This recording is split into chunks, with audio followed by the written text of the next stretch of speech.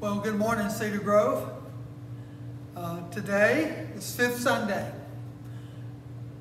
On our church property this morning, we are having two opportunities for worship. Outside of the online service, we are having a drive-in worship.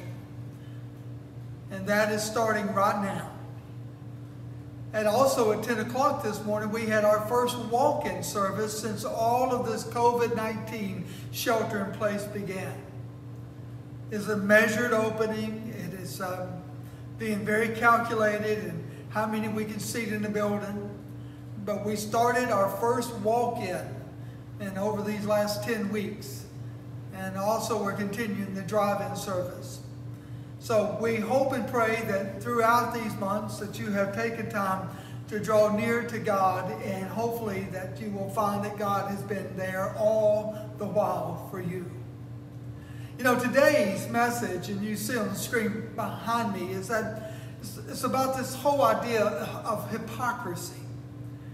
And no one likes hypocrisy unless you like movies. Because, see, movies is where hypocrisy is best portrayed. I met a guy this week at a campground down in Florida. I pulled our camper down there for Lori and the grandgirls. And as I was hooking up and unhooking, actually, this gentleman came out of his camper beside me. Very nice man from St. Louis, getting ready to leave to go back to St. Louis. And he was telling me a little bit about his life later on that afternoon. He talked about when his wife died, when she was 54 years of age. And shortly thereafter, his son died. And then he was left with a daughter, and then she died. In fact, she died just a couple of months ago. So he just took some time to come away and to go camping. So as we were talking, and one thing led to another, he told me about being in Arizona last year and meeting Matthew McConaughey. They camped side by side. And he looked at me and he said, you know, he's not that guy you see on TV. He is really a genuine guy. You know, the deal with Matthew McConaughey is that obviously he is a real person. But yet he is not the character he plays on TV. In actuality, he is who he is. Hypocrisy, on the other hand, is when we become something that we really are not. It's when we play a charade or walk through a game and we act like one thing and we do another thing.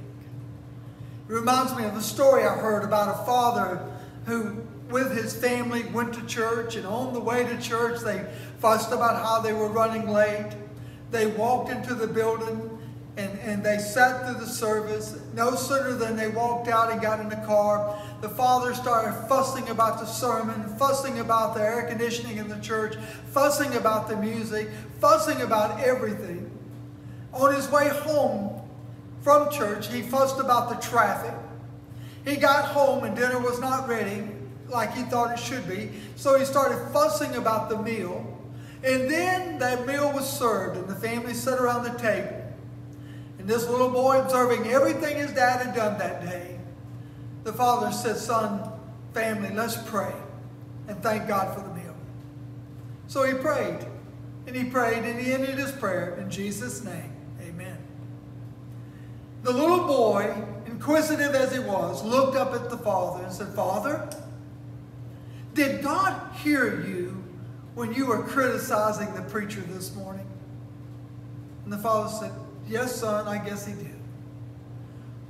Well, Father, did God hear you when you were fussing on the way home about the music and about the traffic? And the father said, yes, son, I guess he sure did. Well, Father, did God hear you when you prayed and thanked him for the meal today? And the father looked at the son and he said, son, actually, he sure did. And then the little boy did what only the little boy could do. He asked his father, and says, Father, which one do you think he believes? The praying one or the fussing one? See, hypocrisy is everywhere, isn't it? Hypocrisy in the church is everywhere. It's rampant.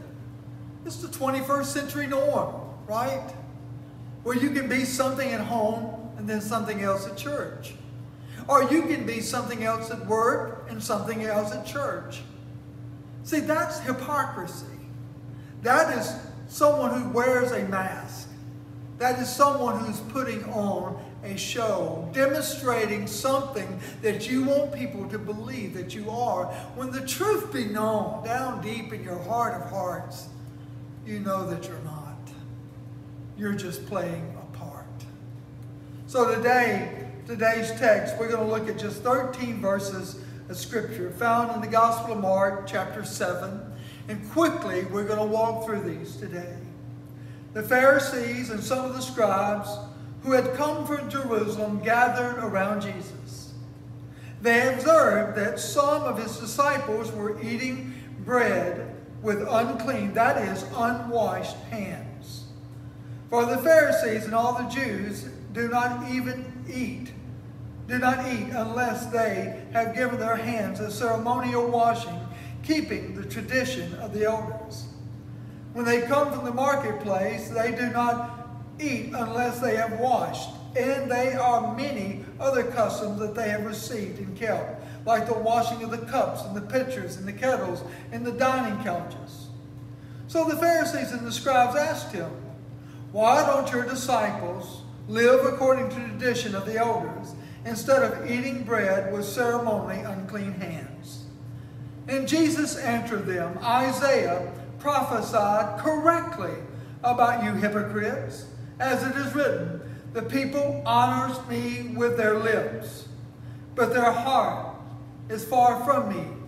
They worship me in vain, teaching as doctrines human commands. Abandoning the command of God, you hold on to human traditions." He also said to them, "You have a fine way of invalidating God's command in order to set up your tradition. For Moses said, 'Honor your father and your mother,' and whoever speaks evil of his father and mother must be put to death. But you say, if anyone tells his father or mother, 'Whatever benefit you might have received from me is Corban,' that is, an offering devoted to God. You no longer let him do anything his father or do for his father or his mother. You nullify the word of God by your tradition that you have handed down, and you do many other similar things." You can take these first 13 verses of Mark chapter 7, and you can see full well what the setting is. Jesus has performed all of these miraculous things, and everybody's wanting to pin something on Jesus. And the one thing that they're pinning on Jesus was that he had some followers that were eating with hands that were ceremonially, in their eyes, unclean. Because as it was for the scribes and the Pharisees, they were the legalists of that day.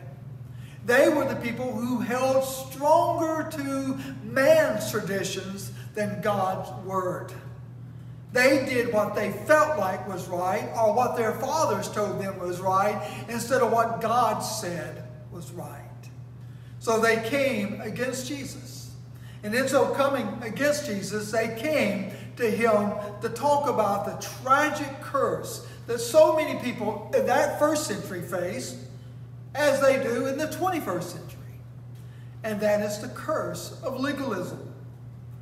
That is doing things on the outside with no intention of being made clean on the inside. See, salvation in Christ Jesus is this. We come to faith in Christ, and we come to him not on pretense.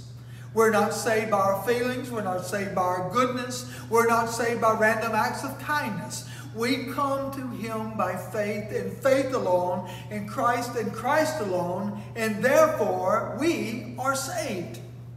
And something happens at that very moment. We are justified. We are put in a right standing before God. And there at that very moment, We are saved by grace through faith. That not of ourselves, it becomes a gift of God, not of works, lest any man should boast. See, that's how easy legalism happens. Because before we know it, people can be drawn to a feeling. Or it can be drawn to crossing a T or dotting an I, or doing traditional things that our fathers have done. And we just presuppose that if I do these in the right sequence of order, then therefore I can be made right with God. No, the truth be known is that legalism, as it is nothing more than hypocrisy. It is playing a charade. It is doing things on the outside that doesn't happen because something changed on the inside. It's doing things on the outside so the people will be drawn to what they see. You see, the fact of the matter is that when God looks at your heart, it's like when God looks at my heart. God sees us as we really are. That's what happened with these scribes and Pharisees. They showed up to Jesus. They were condemning Jesus' followers. They were saying that how could they truly be followers of yours when they do not wash their hands like they should? It wasn't that they were not washing their hands. It was the fact that they were not doing it to the specifications of the legalists of that day. See, the Torah in the Bible, the Word of God. The Talmud is the rabbinical writings. The Mishnah is other writings. It's almost like in Jesus' day, the religious leaders had built fences all around the Word of God, and they were the ones who determined what was right and what was wrong. It was the fathers, their forefathers, that determined right and wrong. It was not the Word of God. And the Bible says that when they came to Jesus and they said those things, and he said, isn't that exactly what Isaiah prophesied? Isaiah said, he said, the people honor me with their lips, but their heart is far from me. And then this is how they worship. They worship me in vain. What is vain worship? Vain worship is not doing the right thing in worship. It is worshiping the right way and maybe not worshiping the true God. See, the whole problem with idol worship, that you can be sincere in worshiping an idol, but that doesn't mean the idol's correct. Or you can be not sincere in worshiping the one true God and nullifies that worship because you worshiped the right God and you've done it in the wrong way. Isaiah said, this is what Jesus said to them. Isaiah was right. You honor me. He says, you honor me with your lips, but your heart is not there. Your heart is far away from me. You're doing it on the outside. Nothing is happening on the inside that causes the outside to act differently. You're just doing it for doing its sake. And then he said, they worship me in vain. In vain what? In vain teaching as doctrines, human commands. In other words, they're elevating what man has said above what God has said. He uses that passage where Moses talks about, the scripture gives us that one of the 10 commandments, to honor your father and your mother. And it tells us about doing that, we can live long in this life. But yet they came up with the word. The word is called Corban. It's the word that simply states that if you know that your mother and father has a need, you can declare Corban. Meaning that you don't have to help them because whatever you have has been devoted to God. Or maybe even devoted for what you think is devoted to God. So the way out of helping your mother and father is by just saying Corban. And Jesus was saying to them, how foolish could you be? You reject the Word of God over the traditions of man. In other words, what your forefathers have said is more important than what God has said. Now, I can tell you that in this 21st century, we've gone through a lot of traditions and chewed them up, and many of them, we spit them out. But it took a long time to do it. For instance, there are traditions such as that men could wear hats to church. Little did I realize that happened when John Calvin, who was a part of the Reformation, would go into church and he would wear his hat in the church. And when he would pray, he would take off his hat to pray.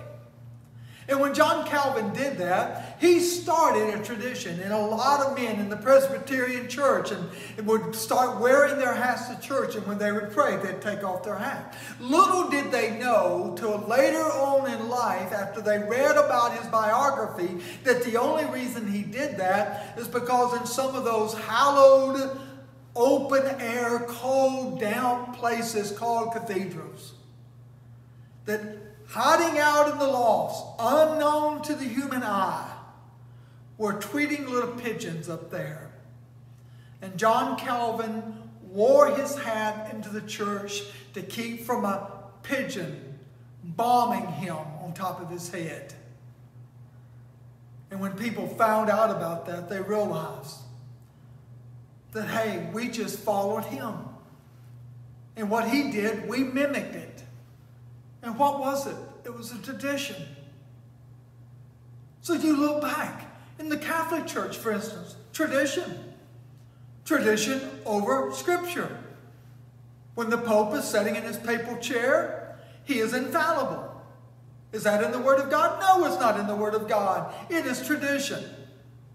It is papal authority. It's papal infallibility. So what happened? Not in the Word of God. But yet they chose it as a tradition. In the Baptist church, we have traditions. We don't smoke, we don't chew, and we don't go out with girls that do. It used to be that women could not wear slacks out in public. And that men, when they came to church, they had to always have a tie on. Or you never danced nowhere. And the fact of the matter is that a lot of those traditions was nothing more than just ways that we could show ourselves to be superior with others. Why do I go to church? I go to church, some people, because they feel like that is just a notch on their spiritual belt. I go to church. I go every time the door is open. I don't watch pornography. I don't do all of those other things. I'm doing everything right. I'm keeping everything by the letter of the tradition. But yet we're not saved by tradition. We're saved by a personal relationship with Jesus Christ. That's why when someone says, I prayed that prayer. What prayer? That prayer that asked Jesus to forgive me and cleanse me of my sin. And therefore, I must be a Christian because I prayed that prayer. See, that's tradition. The fact is that you're not saved by praying a prayer. If that is true, every person that has ever been to war has prayed. Every person that has ever been in jail that has prayed. Every person that has ever been sick that has prayed is saved. See, the fact of the matter is that we're not saved by words that we say, and that's it. We're saved when we transfer our life into the hands of the one who knows us and loves us. And he saves us. And the way we know we are his, he comes to live within us. In the life that we live now, we live as unto him because he makes all the difference in our life. Jesus changes everything. So I met Frank as he was helping me as I backed up my camper and stood outside. We were talking. And as it kind of gradually began to turn from Matthew McConaughey Him telling me that he lived in St. Louis, and before he told me about his wife and his children that were deceased. I asked Frank, I said, Frank, just curious. We'll probably never see each other. You're leaving tomorrow and I'm leaving tomorrow. We'll probably never see each other again. Just curious, Frank. If something happened to you today, do you have that peace and that assurance that you'd go to heaven? And if so, why? And for just a few moments, this man who's retired insurance agent, this man who obviously has done very well for himself financially in his life, he's made the plan and he's worked the plan. And yet he's retired. He looked at me, an intellectual man, a man that had obviously thought through this process before. He said, to be honest with you, I think that everything's good with me and God. Because shortly after my wife married, she was a band director at a school, in the middle school. And a little Methodist church was starting up. And my wife, who was a former majorette, a band director, and all of that, she was asked by the young pastor if she would come and just play the organ during the service. And she did for 6 months. And I think that God looks at that. And God says, that is enough. See, a lot of things was wrong with what Frank was determining. He was thinking that maybe 40 years ago, for 6 months of their life in a little Methodist church was sufficient to get to heaven. And the truth be known, and as I shared with Frank, and as I shared my own story, is that there is a way that seemeth right to man, but the end result will be absolute disappointment. Because the way to Jesus Christ is a personal relationship. It's not hypocrisy. It is not playing a charade. It is not cowing down to man's tradition, but it's lifting high the scripture of the Word of God and saying, God, by your word and according to your word, I have trusted my whole life to you. And you in turn have forgiven me. And I am saved by that faith.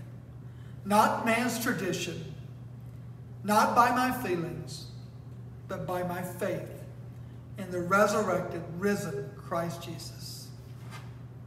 Let's pray. Father, could it be today that reading through those first 13 verses of Mark chapter 7,